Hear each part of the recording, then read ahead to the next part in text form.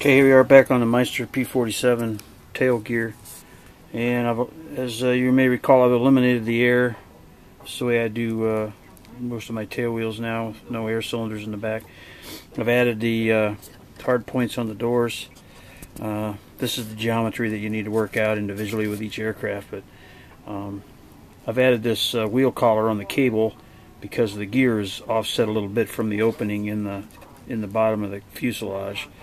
You can see here just a little bit to the left, so it won't pull on the cable evenly. So I've got this wheel collar in here to fix that, and that way the doors will close evenly. So let me run them down here and I'll show you what we got here. I'm using my switch up front here because I have the wires running up front. Okay, here we go.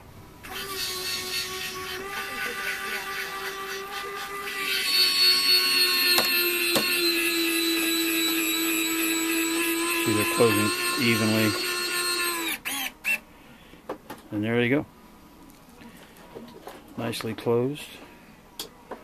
And then we'll open them back up again.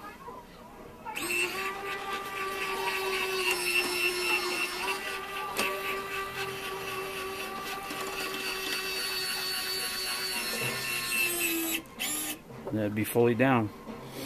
And there you have it. The springs in here push the doors open. You can see here they're spring loaded. And then the cable, which I have running through the gear right here, and I put a nylon tube in there so that it's not running directly against the aluminum, so that it doesn't wear, and should last a long time like this. And it's very simple and very foolproof. Okay, that's it.